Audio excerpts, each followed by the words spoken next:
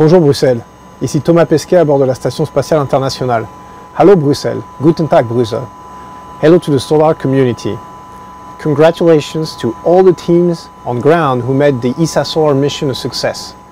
The scientific community, the payload developers, the operation team, all spread across the whole of Europe.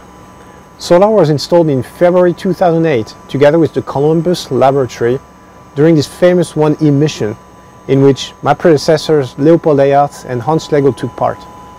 Solar's mission was supposed to last for just a year and a half, but thanks to the great performance of the platform and the instruments, SolSAs and SolSpec, ESA granted a mission extension twice, reaching the impressive achievement of 9 years of science in space, becoming the longest running experiment on board of Columbus.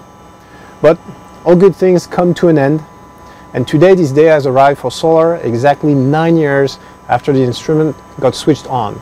It is an honor for me to get the chance to be part of it too. But it's with a sad feeling that I will toggle the switch today that cuts all power to the Solar platform and write the final chapter in the story of Solar. Hopefully we'll talk again in a couple of hours.